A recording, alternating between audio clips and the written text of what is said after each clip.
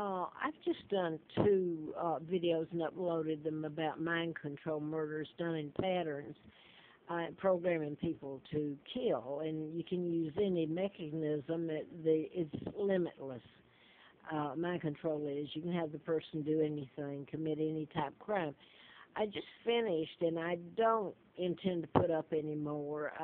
If this, if it's all not told, then I figure it's not going to be. But I turned on TV on CBS, and they've got Jack the Ripper, and that's one of them. When I started writing about mind control murders back in '75 till April Fool Day of '80, when I was just about killed.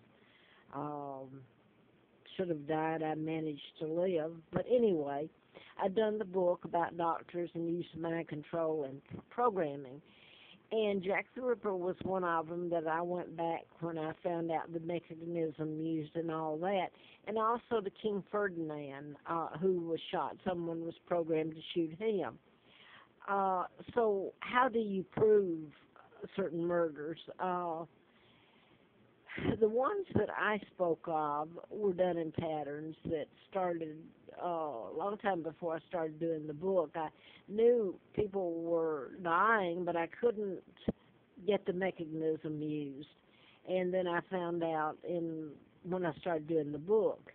But anyway, that's all I guess I wanted to say. Jack the Ripper, they're still trying to go through who did that, and of course they haven't. But you can go back in history yourself and see some of the murders that were happening. The shooting of Larry Flint, I know, was one in Lawrenceville, Georgia, but there's a lot of others, a list that was done. I don't know how many murders have been committed throughout history using mind control, and we'll never know. But anyway, that's what I wanted to say, because Jack the Ripper was one of the mind control murders, and even if you find, like they were just saying on there, someone's supposed to found blood that leads back to who they think in history was a mind control perpetrator, well, the person that Jack the Ripper that killed the women. Blood wouldn't lead you to it, because that is a mind control murder. So the person that committed them is a puppet acting under the influence of mind control, and it's someone else's murder, and agencies or persons or governments is what it is, agencies.